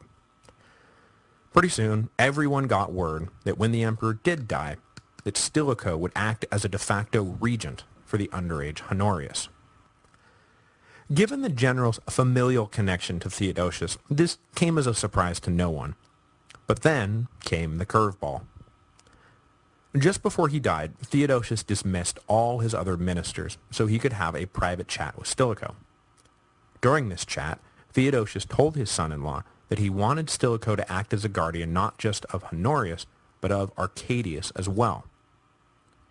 This deathbed request effectively became the emperor's last words, as he died almost immediately after this secret conversation. But you can probably see the problem here. Stilicho was the only one present for this momentous pronouncement. Everyone assumed the Vandal general was going to rule the West, and everyone was fine with that. But now suddenly he was wandering around telling people that Theodosius secretly told him at the last minute that he was supposed to rule the East too. To which I would have reacted, you don't actually expect me to believe that obvious load of complete BS, do you? But Stilicho apparently did expect everyone to believe it, and for almost the entire time he was in power, he maintained his rather bizarre claim to regency over the whole empire. To top it all off, modern historians are not even convinced that there ever was a secret conversation, that the whole thing had been made up out of whole cloth after the fact, to explain Stilicho's attempt to seize control of the Eastern Empire. Probably the person laughing hardest at Stilicho's obvious load of complete BS was back in Constantinople, the Praetorian prefect Rufinus. As I mentioned, he and Stilicho were bitter enemies, so you can probably imagine his reaction when a messenger arrived one day bearing the news that Stilicho was claiming Theodosius secretly wanted him to control the Eastern Empire. I picture Rufinus falling out of his chair laughing, picking himself up off the floor, and then immediately making plans to kill Stilicho at the earliest opportunity. But Stilicho would prove himself to be an extremely savvy operator. Far savvier than Rufinus anyway, who will, incidentally, wind up dead in a ditch in less than a year. Eager to solidify his position as the new de facto regent, and I say de facto because there was no official regent position in Roman law, he turned to the most powerful man in the Western Empire, Ambrose of Milan, for support. The Vandal general and the Roman bishop forged an alliance that was sealed when Ambrose publicly endorsed the claim that Stilicho had been ordered to preside over both imperial brothers, rather than just Honorius. But Rufinus was undeterred. Stilicho could make all the laughable claims he wanted. There was no way the Praetorian prefect was giving an inch of political space. This test of wills came to a head in 395, in an incident that put on full display the consequences of personal rivalry spilling over into official policy. As I've mentioned, the Goths were not at all happy about the way they had been used at the Battle of the Frigidus, and it was an article of faith among them that they had been intentionally led to the slaughter to weaken their power. Initially, Alaric, the leading chief of the Gothic army, neither stoked these fires nor did anything really to dampen them out. He was more reserved than his countrymen because, with all the reshuffling that was underway following the death of Theodosius, he thought he saw an opportunity to follow in the footsteps of Ricamere and Arbogast and Stilicho and become a barbarian general in the Roman army. But Stilicho in particular was hugely opposed to the idea of Alaric serving Rome in an official capacity, mostly because combining the role of Gothic king with Roman general was a frightening prospect. Alaric led his troops back to Thrace in the spring of 395, but when he got there, he received word that he was not, in fact, going to be offered a command. And so, feeling betrayed, he started actively encouraging the Goths' hostility. In just a few weeks, their rage boiled over, and the Central Empire was once again dealing with a marauding Gothic army. Since the Romans had just fought a big old civil war in northern Italy, that's where most of the troops of the empire were at the moment, and so it fell to Stilicho to deal with Alaric's rampaging Goths. But the army Stilicho led through the Alps was not really in tip-top shape, nor a particularly cohesive unit. The damage done at the Frigatus was still being felt, not just in terms of physical fighting ability, but also in terms of the troops actually trusting each other. After all, the men who made up Stilicho's army had just been hacking each other to pieces the previous autumn. It was a little difficult for them to grasp that they were all now on the same side. But there was no getting around the fact that the Goths needed to be settled, so off Stilicho went to try to settle them. The Vandal was a deft general, and knowing the weakness of his own army, decided to engage in a positional campaign designed to hem Alaric in, rather than trying to break him in a set-piece battle. Eventually, Stilicho's strategy proved so successful that the Goths became trapped in a terrible position. If Stilicho was ever going to take a shot at battle, now would be the time to do it. But then a surprise order came in from Arcadius, originating, of course, with Rufinus, demanding that Stilicho return the eastern troops to Constantinople and withdraw from Greece at once. That Stilicho decided to comply with this order hints that he maybe had no intention of actually attacking the Goths, but he sure told everyone who would listen that he had been fatally undercut by that sneaky snake Rufinus, who had robbed the Romans of a certain victory simply to deny me, noble Stilicho, a personal victory. Whoever's idea it was to let Alaric go, and there is good evidence that it was indeed Stilicho's idea, the fact that the Gothic chief lived to fight another day wound up having some pretty serious consequences down the road. Next week, we will begin to feel some of those consequences, as the empire will break down into three political centers of gravity: Stilicho in the west, Alaric in the center, and whoever happened to be controlling Arcadius at the moment in the east. Over the next few years, they will all play everyone off everyone else in a tricky and often bloody game of political chess that will wind up leaving the empire with very few pieces left on the board.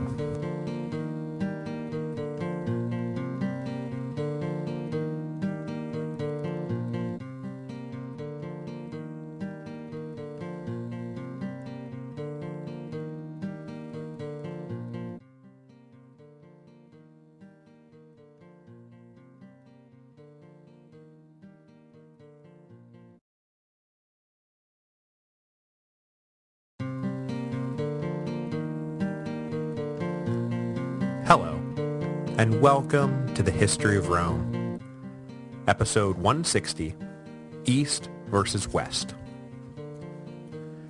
In the summer of 395, Stilicho led practically the only Roman army of consequence left in the empire into Thrace to face down Alaric and his rampaging Goths. But right at the moment when it appeared that victory was within his grasp, Stilicho suddenly decided to detach the eastern contingent of his army and return it to Constantinople before leading the rest of his army back towards the west. Preparing to make his last stand, Alaric wound up simply watching the Roman army dissipate without so much as a sword being drawn.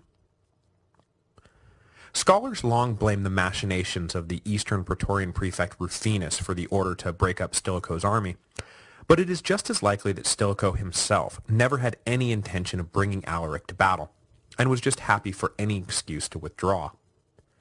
As later events would show, as much as imperial propaganda liked to paint the Goths as out-of-control monsters, the courts of both East and West knew that they were actually an incredibly valuable military resource to be utilized, not some terrible foreign enemy to be defeated at all costs. Put simply, crushing the Goths would have meant crippling the long-term war-making power of the empire.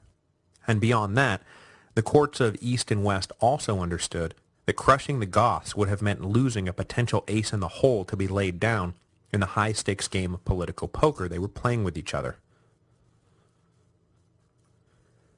Aside from long-term geopolitical strategy, Stilicho had another incentive for breaking up his army. Whether he was the instigator of the coming assassination of Rufinus or just an interested third party is unknown, but it is hard to believe Stilicho didn't know what was going to happen when the eastern troops returned to Constantinople. Heading back east under the command of an ethnically Goth general named Gaius, the troops arrived at the great capital city in the late summer of 395. The Emperor Arcadius came out to the army's camp to greet them, and the prefect Rufinus was by his side. But when they arrived, a hand-picked company of soldiers surrounded the shocked prefect and unceremoniously hacked him to death. Rufinus had apparently been so focused on his enemy Stilicho that he failed to see just how many enemies he was generating right there at home, not the least of whom was the new empress, Eudoxia. It's not that Rufinus didn't know Eudoxia was a deadly rival for power. After all, her marriage to Arcadius earlier that April had been publicly opposed by the prefect, as he had been pushing his own daughter on the emperor. And you can't really stand in the way of a woman's path to power and then expect roses and thank you cards when she slips past you into the emperor's bedroom. Eudoxia quickly got together with one of Rufinus's court enemies, a eunuch named Eutropius, and together they conspired to topple the prefect, all likely with Stilicho's nod and wink, if not outright support. But if Stilicho was thinking that the fall of Rufinus would lead the Eastern court to recognize his claim to regency over Constantinople, well, then he was let down. Eutropius and Eudoxia simply stepped into the power vacuum left by the prefect and controlled Arcadius for their own purposes, rebuffing all of Stilicho's political advances. Shut out once again from the east, in 396, Stilicho turned his attention to his own backyard to ensure its stability when he inevitably went back across the Alps to confront Alaric. The rise of Eutropius and Eudoxia as enemies of the Vandal general meant that the Goths needed to be brought into Stilicho's sphere, and fast. Alaric must not be allowed to sign a peace deal with Constantinople. He must be brought to heel by the West, and if not converted into an active ally, then at least sidelined for any intra-imperial struggle. Stilicho's biggest fear, of course, was a vaguely noble one. He feared that Constantinople would give the Gothic king the Roman generalship that he had been craving as the price for an alliance, a price that Stilicho thought way too high and way too dangerous to the long-term health of the empire. Having ethnically barbarian generals was fine, after all he was one, but having one who doubled as the king of a barbarian nation, well, the implications of that conflict of interest were just too terrifying to contemplate. So Stilicho spent 396 marching up and down the Rhine, making deals with the Germans to get them to sit tight, raising new recruits and extra cash along the way. While Stilicho was thus occupied, Alaric continued to plunder the Central Empire more or less at will.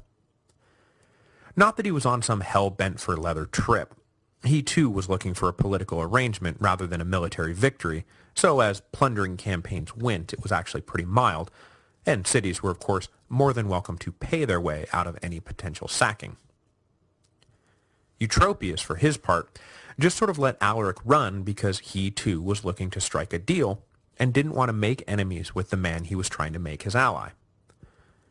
It's also written a few places that the Huns were starting to make trouble near Syria, so it's entirely possible that even had he wanted to, Eutropius would have been unable to muster the resources to do anything about Alaric.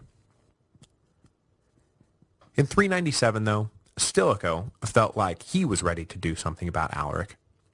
So he gathered up an army, partially composed of veterans and partially composed of new recruits, and sailed them over to Corinth. This was a gutsy move for the Vandal general, as Greece clearly belonged to Constantinople. To up and land an army there without permission could easily be seen as an act of war. And in case you're wondering, no, Stilicho did not have permission to up and land an army there. But he did have a moral argument that someone had to do something about the Goths. And are we not one united empire? So he landed his army and began to wage war on Alaric. But as with his campaign in 395, it was a war of positional maneuvering rather than open field battling. Alaric marched here, Stilicho marched there. Alaric marched there, Stilicho marched here. The Vandal general's objective was to checkmate Alaric, not destroy him.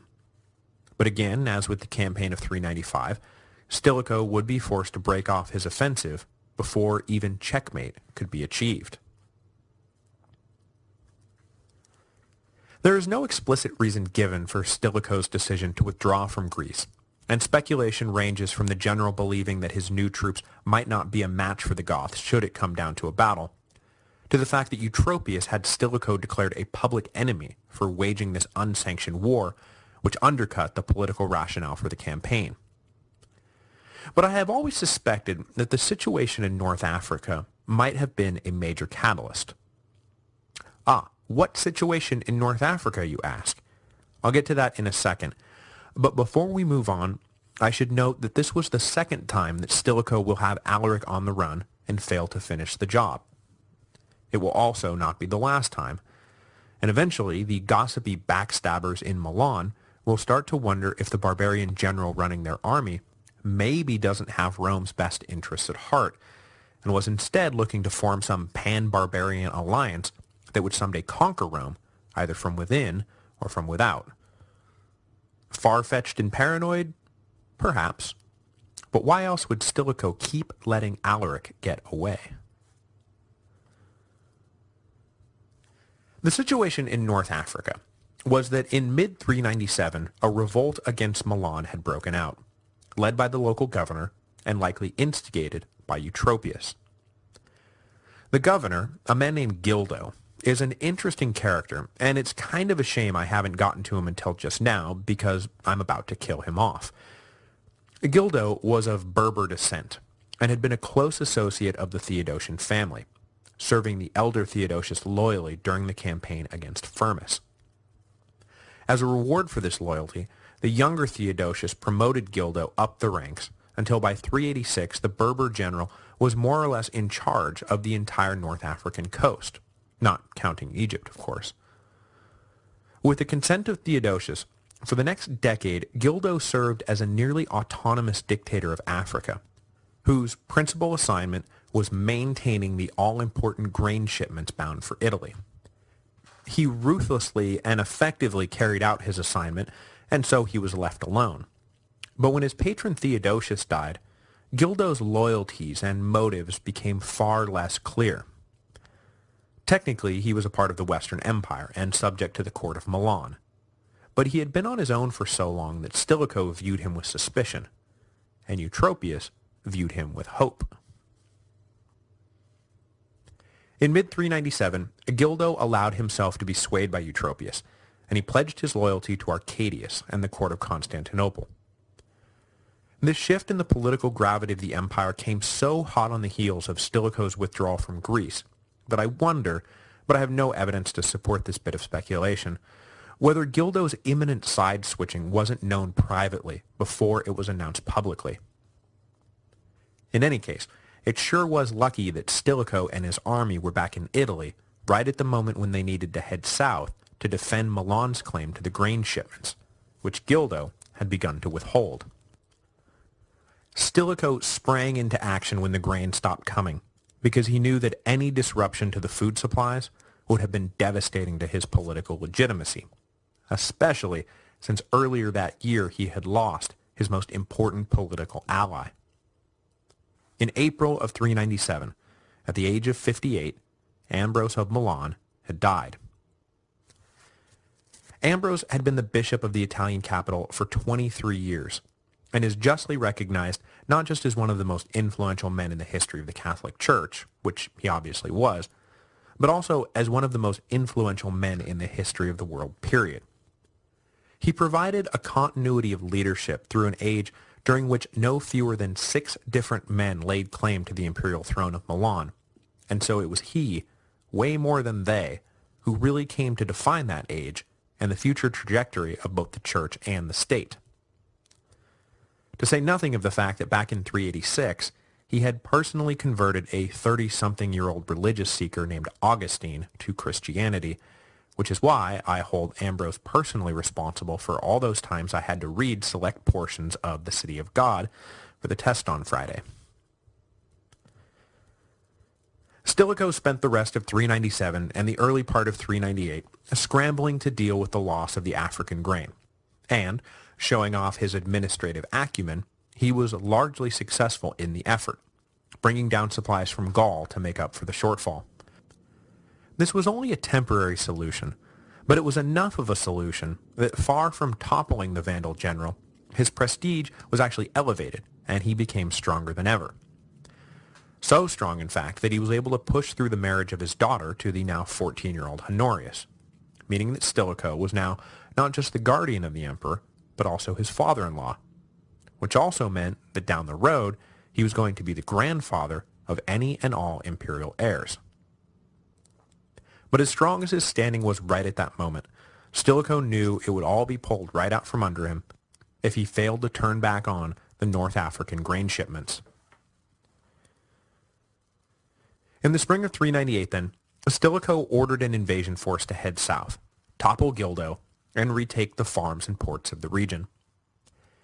The Vandal general did not lead this force personally, but instead left it in the hands of a commander Stilicho knew would pursue the destruction of Gildo with a relentless zeal, Gildo's brother and now mortal enemy, Mezcazel. The two brothers had once been as close as you'd expect brothers to be, but they had had a falling out, and Mezcazel, fearing for his life, had fled North Africa for the safety of Italy. As punishment for the flight, Gildo took the rather extreme step of executing Mezcazel's 2 sons.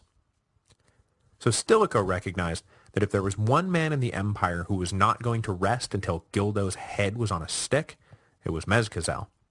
So he gave the Berber general command of the invasion force and left it to him to interpret the vague orders to retake North Africa, however he saw fit. Mezcazel's forces landed in Africa, and though they were outnumbered by the army that greeted them, Gildo's forces crumpled almost immediately. The ease of Mezcazel's victory has been explained variously as the result of his own troops being far superior in discipline and skill. After all, the North African brigades never faced the kind of threats faced daily by their northern comrades, or possibly as the result of bribes from Mezcazel, who knew that his brother's ruthless tendencies had not endeared him to many over the years. Probably, it was a little from column A and a little from column B. Gildo immediately recognized that the jig was up, and that making a run for Constantinople was his only chance at survival. Mezcazel was obviously not going to be lenient in his victory. But as Gildo's ship set sail for the east, a storm kicked up and blew the boat back ashore. Washed up and recognized, Gildo was thrown into chains by some local magistrates looking to make a good impression on Mezcazel. But before his brother could get to him, Gildo was able to commit suicide. Though he had succeeded in his mission far faster than anyone could have predicted, I'd be willing to bet that Mezcazel himself was mostly just bitter about the outcome of the invasion, since he had not been able to kill Gildo with his own bare hands. But he did not have long to stew in his bitterness. Recalled to Milan, Mezcazel was greeted by the population as a hero. But a few weeks later, he and Stilicho went out for a stroll, and while crossing a bridge, poor Mezcazel lost his footing and plunged off the bridge to his death. Stilicho swore up and down that it was an accident, but it's really, really hard not to conclude that having successfully used the Berber to retake Africa, that Stilicho did away with Mezcazel before his power and popularity grew to rival Stilicho's. These were dangerous times, and the stakes were high. But Stilicho swore it was an accident, and what are you going to do? Argue with the father-in-law of the emperor? With his North African gambit having come to nothing, back in Constantinople, Eutropius returned to the other major political and military power that could be possibly used as leverage against Stilicho, Alaric and his Goths. Eutropius decided that the time had finally come to give the Gothic king what he wanted, an official command in the Eastern Roman army, which had the further effect of essentially deputizing the Gothic warriors into said Eastern Roman army, which was partly the point of Alaric wanting the command in the first place. He had been angling for the command for two main reasons. First, it meant that his people were now hooked into the official imperial supply lines. So rather than having to go through the rigmarole of plundering, the Goths could now kick back and wait for regular shipments of food and supplies. Second, it meant that Alaric would now have access to the inner circle of Roman military planning and execution, and as long as he was in the room, nothing like the exploitation of the Goths that had happened at the Frigidus River would ever happen again. Alaric standing with his own people was at an all-time high, and though he was now technically subject to Arcadius, and by extension Eutropius, in practice he was subject to no one at all. As great as this all was for Alaric, however, the deal wound up sowing the seeds of Eutropius's demise. There were more than a few people in the empire who were not at all happy about the deal, especially the people who had just been terrorized by the Goths and who were now obligated to supply them in perpetuity.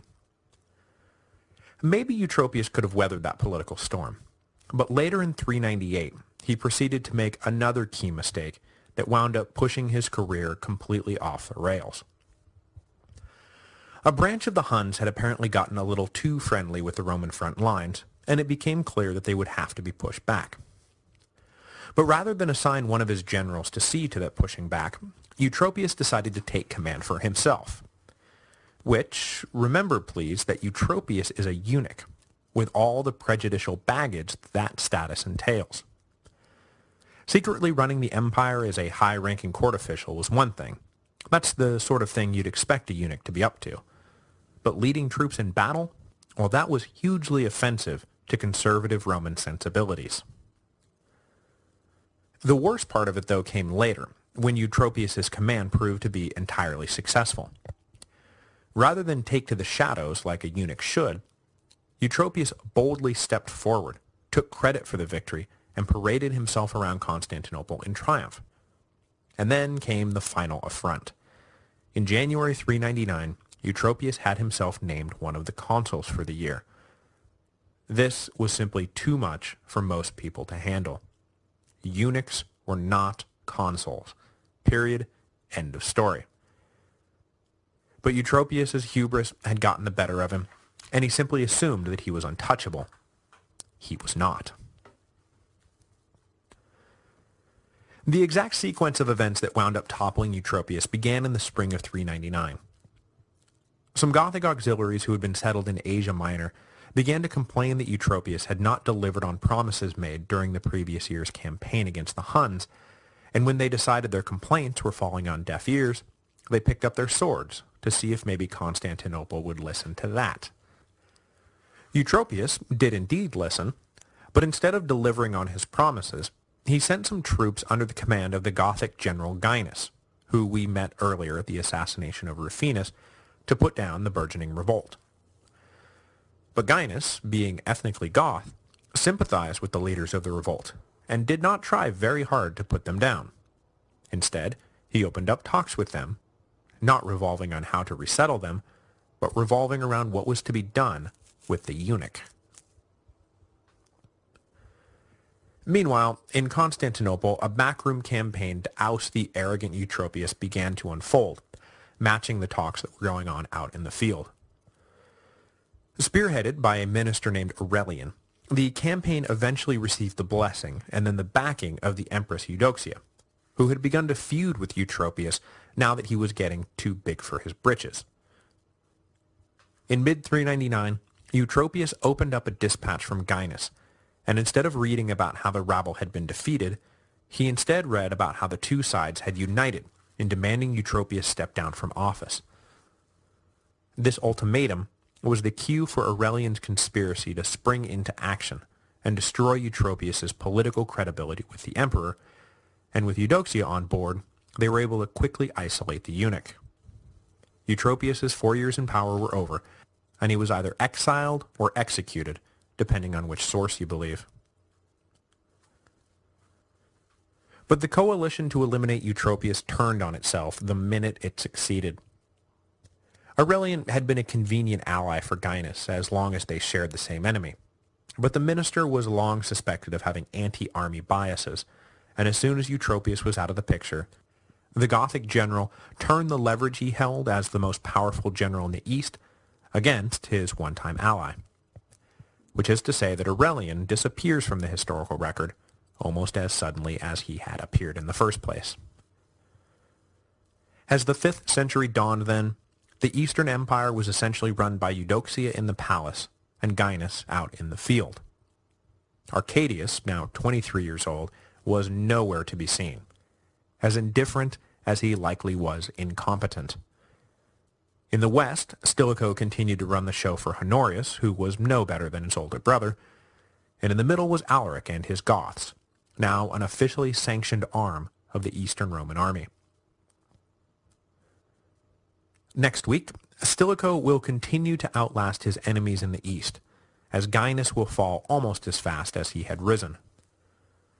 Stilicho will also continue his on-again, off-again wars with the Goths, who will pretty soon get it into their heads to invade Italy, but as had happened twice before, Alaric will once again escape Stilicho's clutches.